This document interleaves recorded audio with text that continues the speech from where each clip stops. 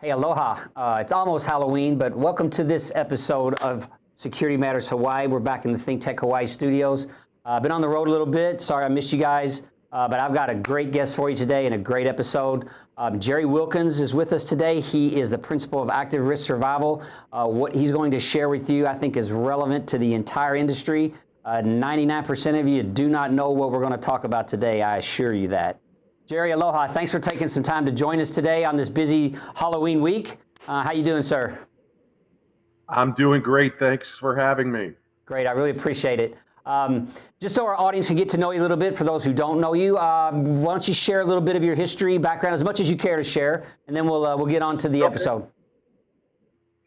Well, my background includes 35 plus years in this industry, including some law enforcement background. About 7 years ago, I decided to join a volunteer organization. I've been very active in volunteer service when I was younger, but I had kids, and my primary goal when I had kids was to be a good dad, but I chose the Coast Guard Auxiliary as an organization I wanted to join. There were some things I wanted to be able to do in the auxiliary. One was doing search and rescue and what they refer to as MOMS patrols. Marine observation missions, which required that I take some training. The first training I had to take was IS 100, which is offered by FEMA for free. It's 3 hours, but it was incident command.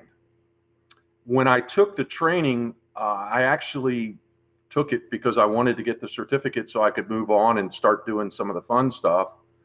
But I literally woke up in the middle of the next night and realized that I didn't know anything about what I just learned.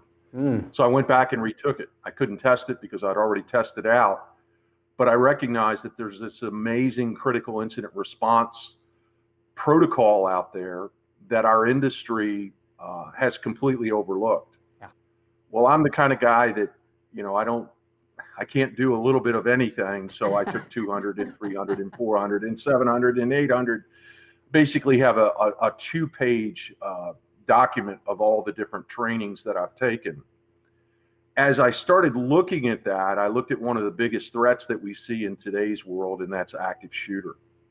Even though they're extremely low probability for most people, the consequences are so significant that we have to think about active shooter. What if? What would we do if? So I decided to take some active shooter training, and on December 2nd, 2015, and we'll get back to that date in just a second, I was standing in the BWI airport getting ready to board an airplane and fly to Oklahoma City to take ALICE instructor training. And the reason why December 2nd, 2015 is an important date is that is the date of San Bernardino.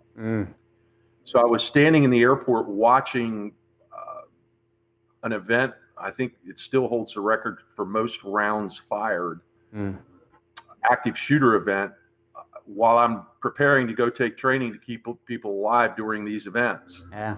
Wow. When I got to the ALICE training and ALICE started explaining the acronym: alert, lockdown, inform, counter evacuate, mass notification immediately jumped in my head when they said alert. When they said lockdown, I don't know any access control panel that doesn't have the ability to lock down. And then the one that was most critical, when we come back to the I, inform, and you recognize that we have all of this critical information available to us through our access control, through our video surveillance. I literally stood up in the middle of the class, and the instructor looked at me and said, "Are you okay?" And, yeah, I'm processing. You've got to let me sit back down and kind of rethink this. But I started to recognize that in the ALICE program, which is excellent, when they talk about alert, lockdown, inform, they don't necessarily apply the technology that's there. Yeah. So I thought, maybe I need to learn a little bit more about this. So I obviously took Run, Hide, Fight, which is available again for free on the FEMA website, the independent study website. It's 1 hour. I took the Avoid, Deny, Defend instructor training through Texas, University of Texas. University of Texas, yeah. So through the alert program, through the crash program, I started to get a more clear picture, and I started researching, and I specifically researched San Bernardino at great extent, and unfortunately found audio clips from law enforcement where they were asking someone, if anyone can make a PA announcement, wow, have them come to you. wow. So the public address equipment was in place. Has anybody found that access control card yet? So Yeah. you had small cadre Sure. diamond formations pushing through this building, trying to, in essence, breach fire doors that were behind maglocks that were operated by access control. So you were, in essence, putting these brave law enforcement officers in the fatal funnel in order to breach that door, when in fact they could have simply swiped the card down the quarters and made their tactical entry. The reality is, if you read the after action report on San Bernardino, video is mentioned twice. It's mentioned once in that there was video surveillance on the command post for protection of the incident command post. And just as kind of an afterthought, someone mentioned that they actually observed the black car or the black SUV drive back by the front door. The reality is the law enforcement guys that made entry that day were extremely brave, but the shooters were gone. So for roughly 30 minutes, the folks that had been wounded, injured, whatever you want to refer to it as, were not able to get medical assistance because they didn't know the shooters were gone. When in fact, when the first entry team made entry, there was no threat. It would have, in essence, been classified as a cold zone. So, you know, I went on from that and I thought, well, gosh, I need to better understand what law enforcement does. So I got certified as a solo engagement SWAT operator. When I look at what medics can do, if they can get on scene quick enough and get on target quick enough, the number of lives that can be saved, you know, the statistics tell us that 80% of all gunshot victims bleed to death. So I took Rescue Task Force Operator School and got certified as a Rescue Task Force Operator. Not that you want me in a gunfight or that you want me as your medic. There's guys that are a lot better at it than me. But I wanted to understand where we as an industry, and when I say we as an industry, where the security industry fits into this puzzle. And unfortunately, I find we don't. I have not found a single incident yet of an active shooter event where there wasn't technology in place. But unfortunately, I've only found one where the technology was properly leveraged, because it was not, I'll repeat, was not part of the emergency response plan, the emergency operations plan, the emergency action plan. So whether you want to call it an EOP, ERP, or EAP, the technology that we sell on a daily basis is not factored in. Not part of the solution. That's kind of the history of where I got to where I am now. I've researched all these events. Parkland is the absolute heartbreaker. In the Parkland event, there was video, there was access control, there was mass notification. Shooter was in and out in 7 minutes. It's all on video. But it was roughly 58 minutes before the building was downgraded from a hot zone and it went directly from hot to cold. So for roughly 51 minutes, you were in a cold environment, but no EMS was allowed into the building. And so if you were experienced massive hemorrhaging, you bled to death. Maybe elaborate for our audience a little bit about there's some change going on there to enter what's called a warm zone and to train some guys to go in with into what's probably a hot zone, but you know, maybe they're further back to deliver treatment. Talk a little bit about some of that, what you've seen in a trend there, because I know that's changing a little bit. Well, DOJ has just released a whole bunch of grant money to get more EMS personnel qualified to actually become rescue task force operators. And what that means is when we look at hot, warm, and cold zones, a hot zone is where there's direct gunfire. Medics are not going into that environment unless they're also cross-sworn as law enforcement.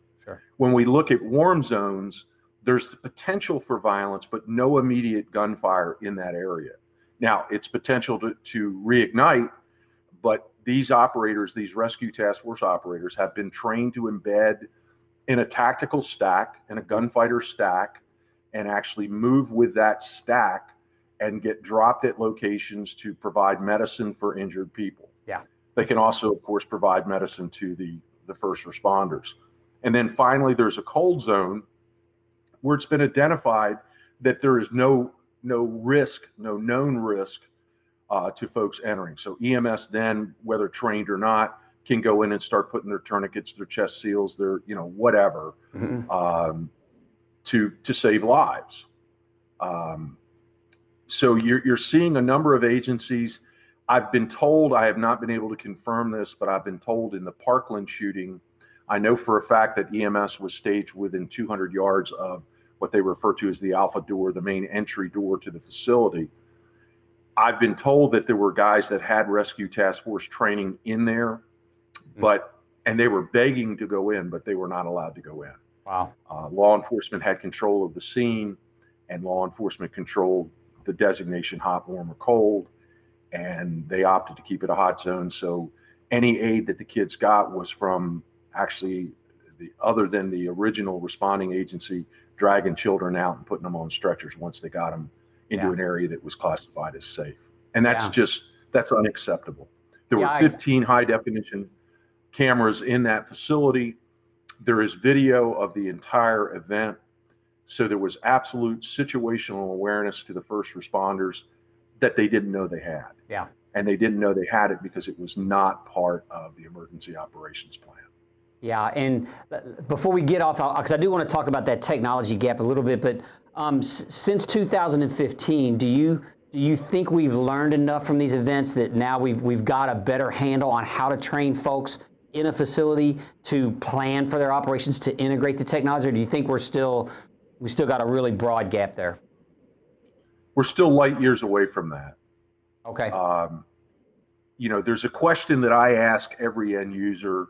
If I'm invited out to talk to someone, I ask a very simple question in my mind, but it's how do you currently resource type your electronic countermeasures as part of your critical incident all hazard response plan? Yeah. Now, if you break that question down, it's very simple, resource type. Well, if we look to FEMA and DHS for a definition of resource type, it says clearly, categorize by capability. Yep. Electronic countermeasures. Well, let's face it, anybody in this industry knows what access is, knows what video is, knows what IDS is, knows what mass. I mean, we know all this stuff. But the last part of the question is what kills you as part of your critical incident all hazard response plan. Yeah.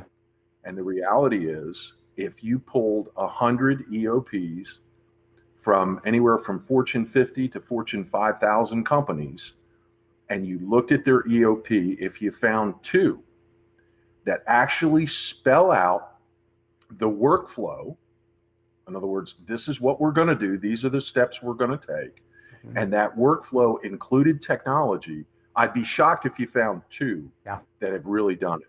Yeah, it seems like the tabletops always talk about duties, responsibilities. You see the people, but there's no integration of their actions with the technology, and no plan for the people arriving on site or whatever it may be. There's no. I even see where there's no one who's the chief communicator, for example. Like, that's not spelled out what that means. They might call them that, but how they're going to communicate and what they're going to communicate and with what is never. It's just not part of it.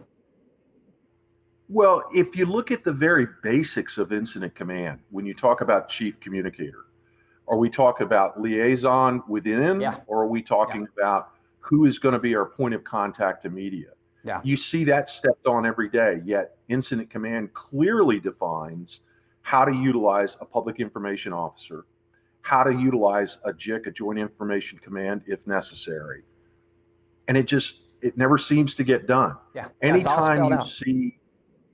Right. Anytime you see and we'll go back to Parkland for a minute, the high sheriff step in front of the microphone, you've seen a mistake made. Yeah. Because he's not the public information officer. A public information officer is never giving opinions. Yeah. A public information officer is giving known information only. Yeah. And they don't say, I can't comment on that. Because that's, when I took the Coast Guard public affairs training, I was fortunate enough, they sent me for 3 days out to Alameda, California. You just don't say no comment. That's not what you say. That's as bad as it gets. Yeah, I've sat through some of those some of those publicity briefings, when you get trained how to communicate and what you're supposed to say. We're going to take a short break, about 1 minute, and we'll be right back with Jerry Wilkins. Hang around. Aloha, my name is Victoria, and I'm a host at the Adventures in Small Business. This is a collaboration between U.S. Small Business Administration, Hawaii District Office, and its partners, where we showcase the stories of local entrepreneurs and small businesses, talk about how to start a business, talk about great tips for small business owners. Please join us every Thursday, 11 a.m. at ThinkTech Hawaii. See you soon. Mahalo. Aloha, my name is Duration. You are watching ThinkTech Hawaii. I will be hosting a show here every other Wednesday at 1 p.m. and we will be talking to a lot of experts and guests around sustainability, social justice, the future here in Hawaii, progressive politics, and a whole lot more. So please tune in, and thank you for watching ThinkTech Hawaii.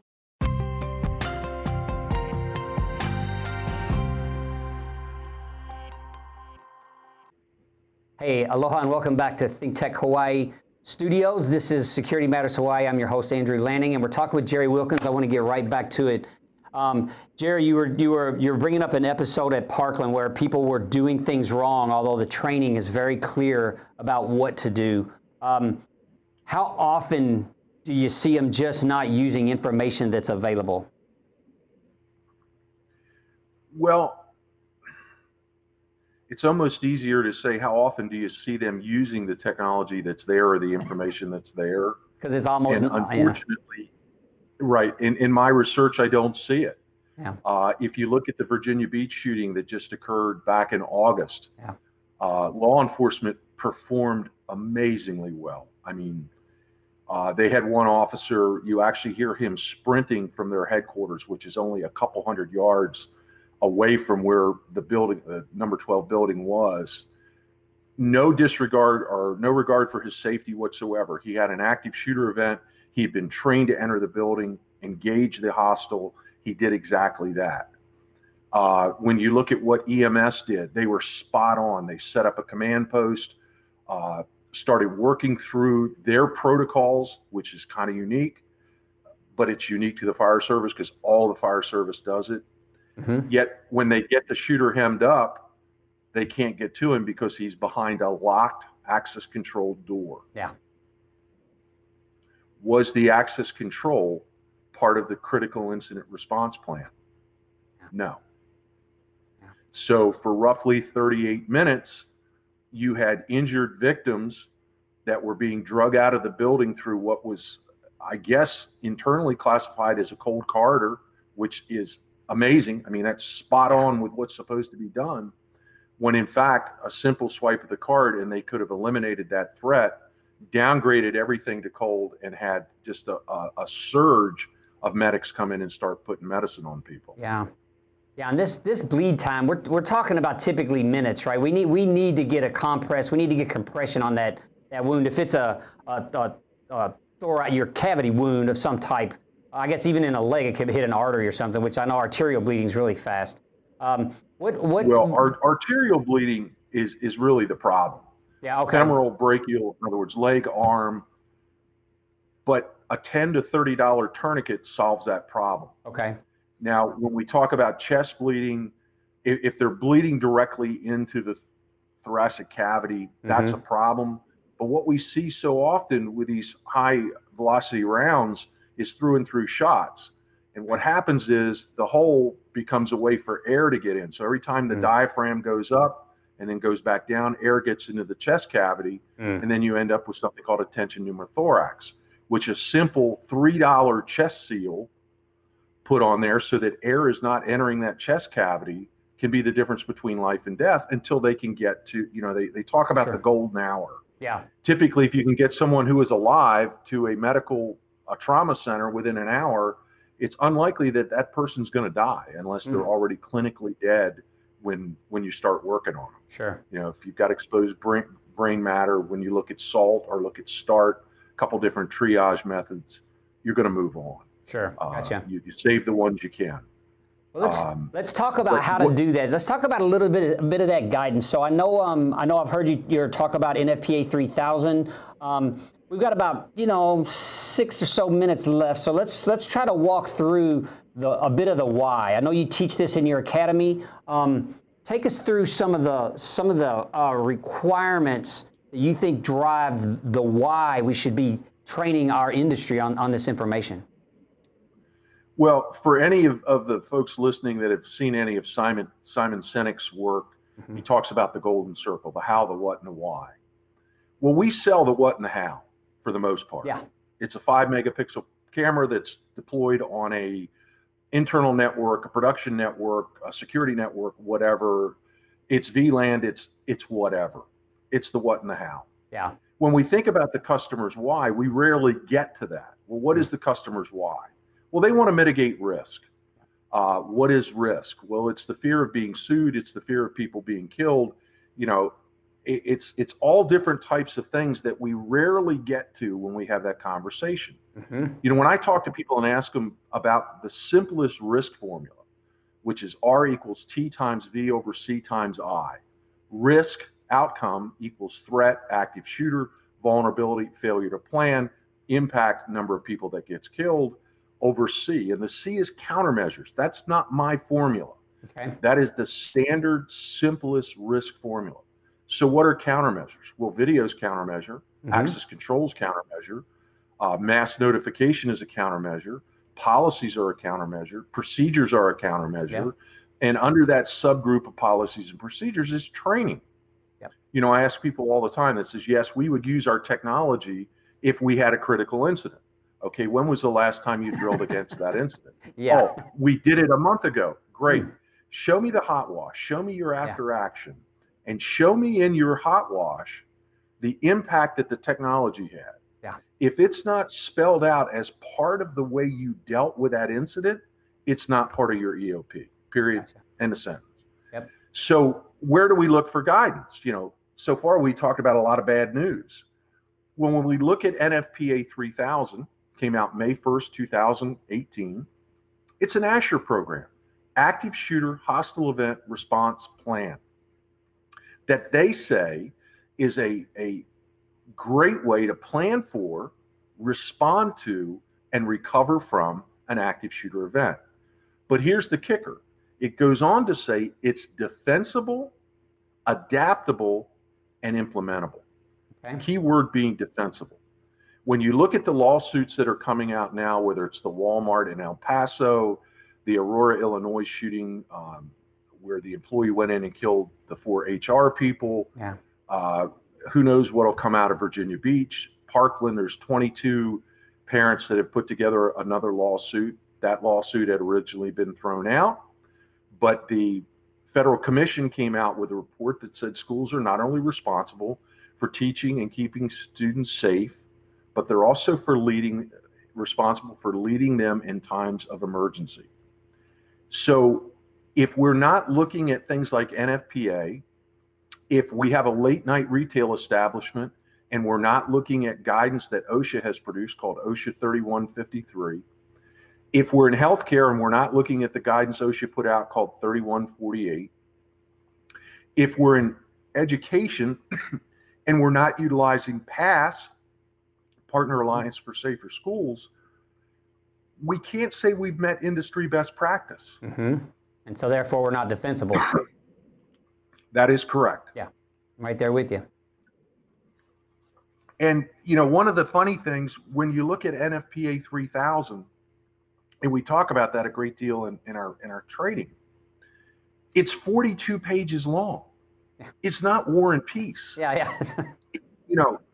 It's something that the average person can read in a night and reread the second night and absorb. But one of the real problems with NFPA 3000 is it calls out terminology, or it actually has a statement, shall utilize NIMS and ICS protocols. And that's the National Incident Management System, right? Right, and incident command structure. Yeah. If you ask folks in our industry, what is NIMS, what is ICS, they're like me 7 years ago. They don't have a clue. Yeah. Yet it's this amazingly well-developed resource management plan. And when we think of resources, that's people, that's infrastructure, that's technology, that's policies and procedures, and it just gets left. That's like our countermeasure coordination document, and it's given to you. It's spelled out how you do it. You just need to adapt it for your own organization. And it's free. And it's free. You know, people say, well, I forgot that. Yeah, free 99. You know, how do you put together, right, how do you put together an emergency operations plan? Well, there's a document online through DHS called the CPG 101, Comprehensive Planning Guide. Yep. And it's a paint by numbers. This is the way I develop a comprehensive emergency operations plan.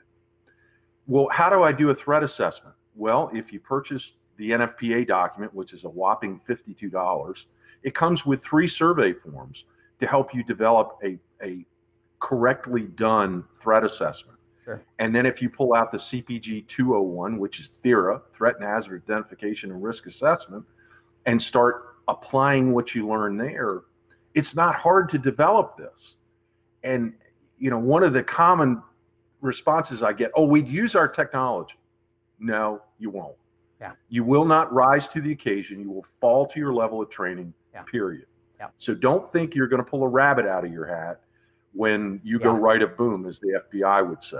Yeah, especially in, you know, in times of duress, right? In times of duress, that's the last time you want to come up with a plan. You're gonna react as you've been trained 100%. We know that.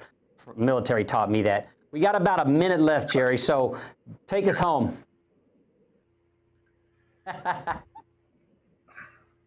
You know, my take-home speech here is very simple. You're investing time, capital dollars in technology. Invest a little bit of time in bringing your integrator, bringing your consultant, bringing whoever you're utilizing to help you develop this security plan, and make sure that you're developing a comprehensive all-hazard response plan. Whether it's tornado, whether it's the evacuation or the drill that went off incorrectly in Hawaii, I guess it was last year. What is your plan going to be if a tornado is rolling in, or if a severe thunderstorm? If you don't have a plan, again, you don't rise to the occasion, you fall to your level of training. And of course, the other thing is, if you train till you get it right, you'll fail under pressure.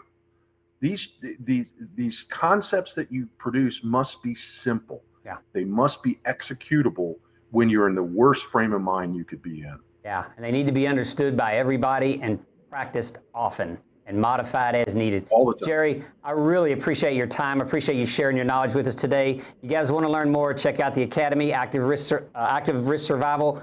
He's got an academy goes on so often. Check it out online. Get signed up. Get your people trained. Save some lives. That's what it's all about. Appreciate you joining us today. Aloha, everybody. Take care.